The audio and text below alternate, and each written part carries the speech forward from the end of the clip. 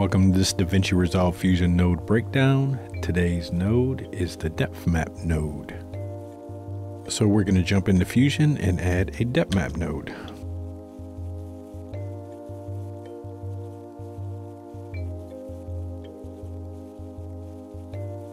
And what the depth map node does is it creates an alpha channel based off the perceived distance of objects in the image. And it'll do it on every single frame. Now up here you've got the choice of faster or better. We're going to leave it on faster right now, just so it's not so slow, because it's pretty slow no matter what you do. And just so you know, this is the exact same depth map that you get in the color tab if you're using it for color. It's just missing one thing on the bottom. In the color tab, you've got a extra little tab for blinking, any blinking you've got going on. But it's the same node and does the exact same thing. Up here, you've got whether you want to view the depth map or not. So if you uncheck that, you're not going to actually see the depth map, just the alpha it's creating. If you click that, you'll see the depth map. Just know that if you're connecting this to something, right now it's actually not an alpha. So when you have this checked as depth map preview, it's an image. It's actually not an alpha. So before you connect it anywhere to use as an alpha, make sure you uncheck that so your alpha actually pops through. So we'll go back to the depth map preview. This button right here will invert it. And down here you have resulting map adjustments. And these controls let you determine how the depth map's contrast is adjusted. So if I select this, you can change your far limits of your depth, your near limits, how bright or dim they are, and you can change the overall gamma. And down here under isolate specific depth lets you control exactly what depth you want to isolate. So if we say want our subject in there, we can use this target depth and sweep back until we get her in there. And again, we want to make sure we have as much pure white alpha on our subject that we want. So, and don't get confused. Down here it'll say alpha 1.0. That's because your whole image is alpha. But if we uncheck this, you notice your alpha down here on the bottom is changing. So you can double check your alphas by mousing over what you want to make sure it's at 1. So let's go back. The tolerance will bring it in a little more, basically minimizing or widen your depth field. So you have to redial it in, and same with softness. If you start making it softer or harder, it's going to change your actual location and you'll have to dial it in. And post-processing down here is primarily for anything you're doing when you're using it for grading. You can use it for this stuff, but basically what it does is it's going to help get rid of some of that the odd things that are going on in it, and you can smooth it out or bring in that detail. And this will let you contract or expand, and this will blur. So how this is used is most commonly people will use it to kind of change their depth of field and stuff. So if we brought in a blur,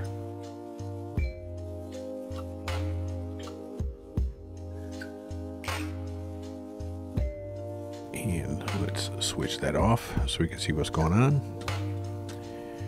You can go to your blur and you can blur according to your depth of field. So if we go back to this, we can invert it. So just everything back there is blurred. You can blur it up a little bit, change your depth of field. You can come in here and you can tighten it up a little bit if you want.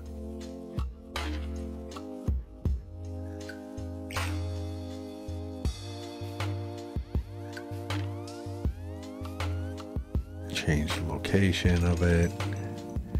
But this is kind of boring stuff. You can also bring in, say, a text. And if I type, I don't know, travel.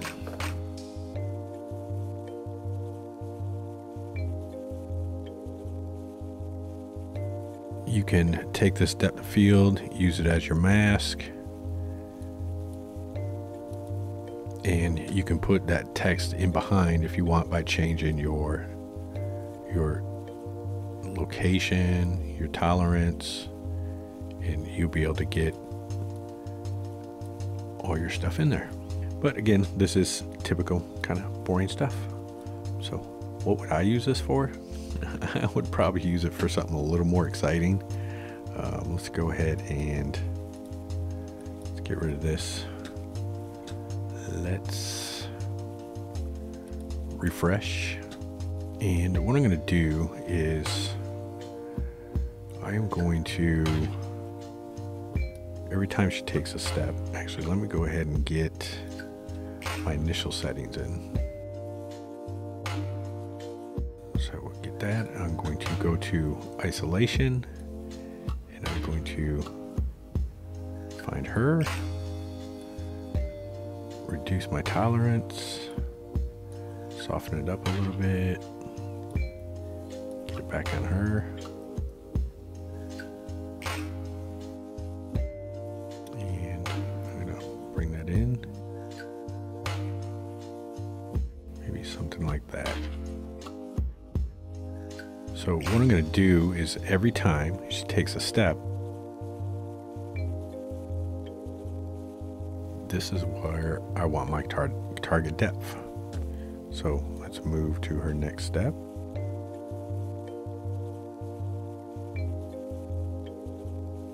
And actually I need to change my target depth because her step is changing.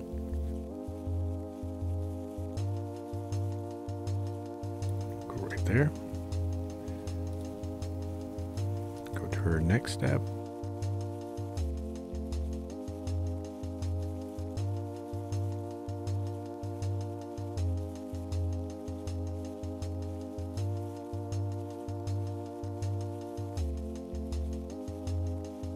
Her next step.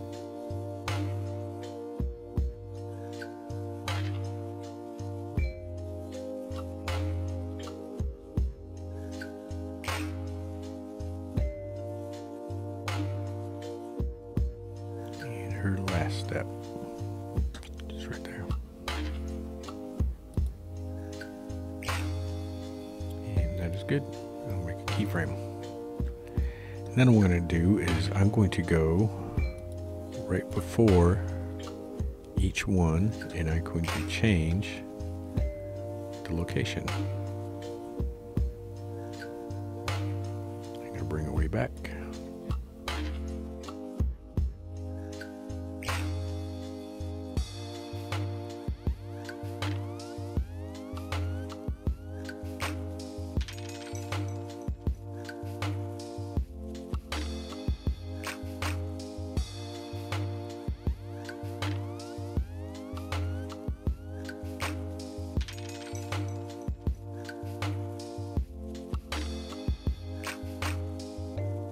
So now we've kind of got this going on.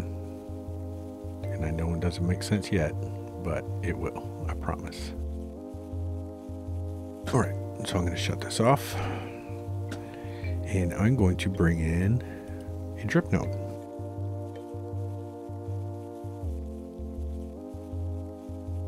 And input our footage.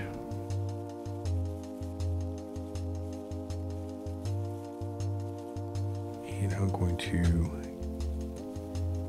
keyframe the location so it's always on her face.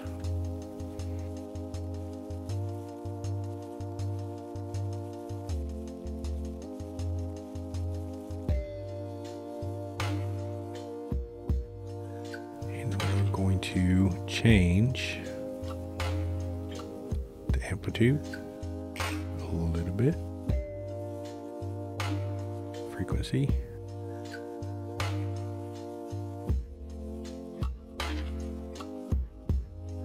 and I'm going to change the phase. Go to keyframe, go to the back. There we go. Then I'm going to take our depth map and input it into our mask. So now when I play it, it's going to play back slow. I've got this pulse wave going from her footsteps.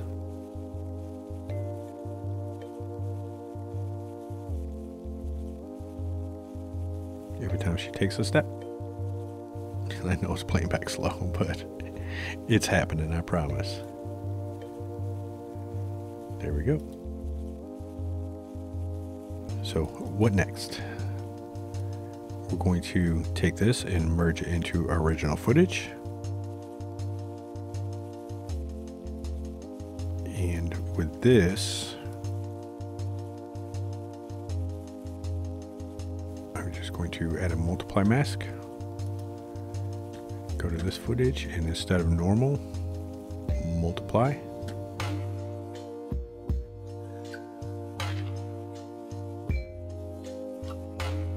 There we go. Then I'm going to take the same drip node and do the exact same thing. But this time I'm going to add a little blur to it.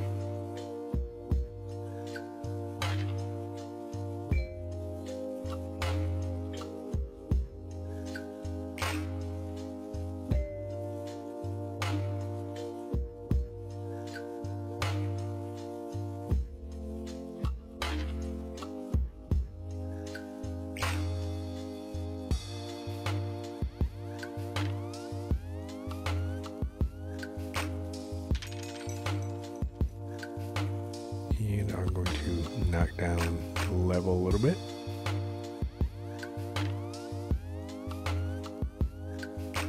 Now we're going to do one last thing. We're going to add a fast noise. And let's get some detail in there. We're going to change our scale so it's small.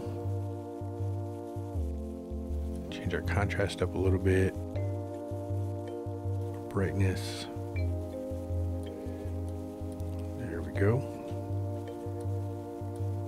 And we're going to knock our seed weight up. There we go. And we're going to take the same depth map and input it to our fast noise. So now we've got that. Take one more merge node. We're going to merge this in. And we're going to change this to color dodge.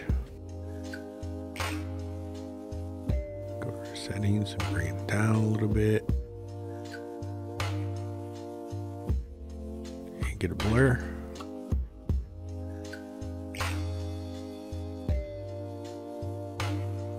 And blur it quite a bit.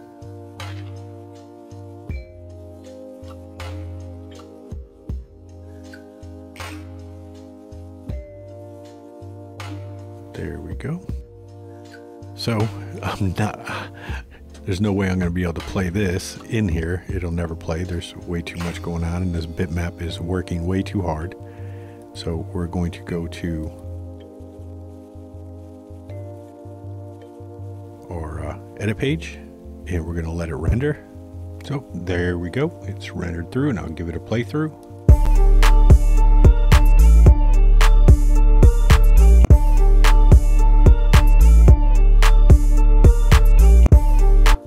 So it's pretty cool. It's definitely something other than just using it to add a lens blur or depth of field changes to an image or adding letters behind something. the depth map node can be used for all kinds of stuff.